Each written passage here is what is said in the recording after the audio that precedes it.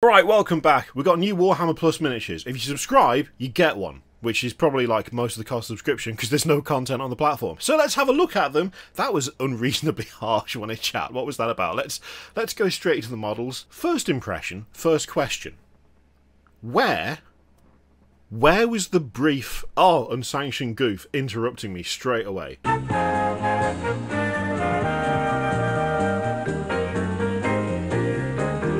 Where was the design brief for this guy when they made Coteaz? Because this, my initial impression of this, is that it looks absolutely fantastic. The armour looks great. The big old like chest plate there with the Inquisition symbol looks fantastic. You've got all the fur around the cloak that looks really good. The cloak looks fantastic as well. The legs, like the greaves and the bits over the shins and all that stuff. That might be the greaves, I can't remember. There's personality here, like there's actual full-on cool looking personality. Looks super in keeping with the rest of the Inquisitor stuff. Sorry, the Agents of the Imperium stuff. But that looks great. The sword looks fancy but not stupid. Nice simple melter gun on the other hand. Or is that a combi melter? I can't tell. Is it? Okay, just melter gun. Either way, that looks great. I even quite like the head, and I don't like bare heads for the most part. The alien-looking assistant, I don't know, there's like two big speakers going on, so does he just shout at people? No matter what it is, that looks fantastic, and it does that feels very like Geiger-inspired, in a very good way. Like, that looks really cool. This looks great. Like, this looks actually really good, which also makes me a little bit sad because this is going to be an exclusive to Warhammer Plus subscribers when it's arguably a better Inquisitor than the last Inquisitor they showed off, even though that Inquisitor was Coteaz, who is a fantastic Inquisitor, except not in the new model form. The weird desiccated hand, really like that. It implies that it's an actual real hand as opposed to a carving because it's in a display case. He's got the book. The book they carry looks fantastic. Again, I missed that on the new Coteaz because he didn't have a book. He just had a big hourglass. Unless he's timing how to cook eggs, I don't care. I want the book. And this guy's got the book. It looks great. Also, took me a moment. The prosthetic bionic arm, that looks awesome as well. It's a bit spindly, but I don't necessarily think that takes away from it. I think it just looks pretty cool. I really like this. This looks great. I'm also like, there's a really old model, and I forget what it was. I think it was, funnily enough, I think it was for the game Inquisitor. Whatever that assistant is, which we'll find out in a moment, that's reminding me of, it looked like a kind of penitent guy. It was some sort of servitor. It's like running forwards, had a bunch of cables out the back, had like flails for hands. I think it might have been a kit bash, actually. It reminds me of that to some extent, which I really, really like. This is the kind of weird, like, techno, diesel punky, steampunky, like, oddity that I really like from the Inquisitor side of things. That feels like it's been quite lacking for a while. Stuff like Rogue Trader, the really weird esoteric side of stuff. I love that, and it doesn't get much attention. It feels like they've properly honed that in for that guy. This looks really good. Damien1427. Yes, thank you, James. I don't know why. I don't think it's actually that similar. I don't think it's that similar at all. But there's something about the overall styling that just kind of brought that to mind. This is really good. This is honestly really good. I like this a lot. Like, why? Oh, please. Please don't just keep this behind a paywall. I mean, everything's behind a paywall. You know what I mean. You know what... You know what I mean. Models are behind paywalls. You have to buy them to get them. I realise that. But the extra step of Warhammer Plus and waiting for a year. This is great. This is great. The mysterious Inquisitor oh, Jesus Christ, come on. Give me a chance. Ostromandeus, actually that wasn't too bad, hails from the Ordo Hereticus, excellent, an uncompromising servant of the Emperor, so on and so forth, equipped with custom armour and wielding a force sword, an infernal pistol. Ah, not a power sword, a force sword. Okay, cool. Inferno pistol, not melter, but I mean it's the set, whatever, it looks the same.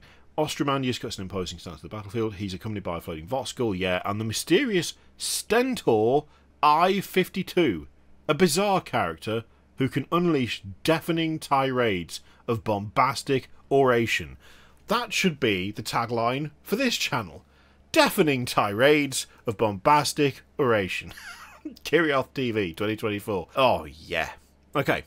Let's have a look at Marshal Ashfield and Squire Udo, forged in the military academies of their home cities and further tempered in the fires of battle. Freeguild Marshals and sound technicians. Yeah, excellent.